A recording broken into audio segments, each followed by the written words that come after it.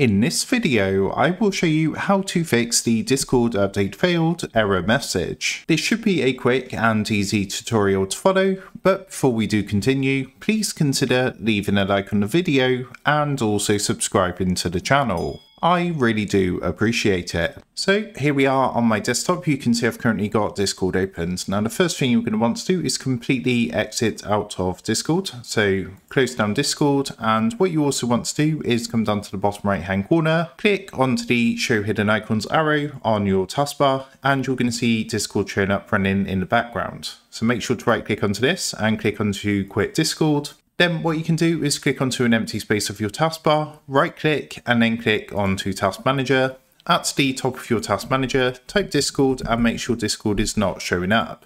Now that it's been fully closed down, what you can do from your desktop is come down to your search box in the taskbar at the bottom. In here type run and then open up run underneath best match. In the run box, which is going to come up in the bottom left hand corner, you want to type the following, which is a % symbol followed by local app data, all one word, and then another % symbol, and then hit enter. What that's going to do is open up a folder like this. From here, you want to find a folder called Discord. So just scroll down, it's in alphabetical order, and on D, you're going to see the Discord folder. Now what you want to do is double click to go into this folder. And in this folder, you're going to see the update.exe program. So what you need to do is actually click onto this, just click it once. Then what you want to do is right click, and at the top of this menu, click onto rename. Now all you're going to do after update is put a space and then type repair and then click anywhere off to confirm the name change. Once that's done, what you want to do is come up to the top to the address bar, click onto app data, and then double click onto the roaming folder. Now what you're going to do now is look for the Discord folder in here. So you can see it's down here. Double click to open up the Discord folder. In this folder, you want to look for the cache folder. So this one here, double click to open this up, then double click onto cache data. And what you want to do is actually delete everything in this folder. So just click onto any of these, hold down Control and A, or Command and A if you're on Mac, and then come up to the top and delete all these files. And once that's done, what you can do is relaunch Discord and see if it now opens and updates successfully. Now, if that didn't work for you, the next thing you can try is just temporarily turning off your Windows Defender firewall, as sometimes this can stop the updates from running through. So to do that, from your desktop, come down to your search box in the taskbar at the bottom. In here, type Windows Defender, and then you should see Windows Defender Firewall come up. So give that a click to open it up. What that's going to do is open up a window like this, and then just come to the left-hand side to this menu, click on to turn Windows Defender Firewall on or off. And what you want to do is turn off the Defender Firewall for both public and private network. Click OK, and then what you can do is relaunch Discord and see if that now updates successfully. Now, the final fix I have for you, if that didn't work for you, is from your desktop, you want to come down to your search box at the bottom, type settings, and then open up settings underneath best match. Once you have your settings opened, come over to the menu on the left hand side and click onto apps. Then what you want to do is come up to the top and click onto installed apps. What you can now do is use the search box at the top, type Discord, and Discord should come up.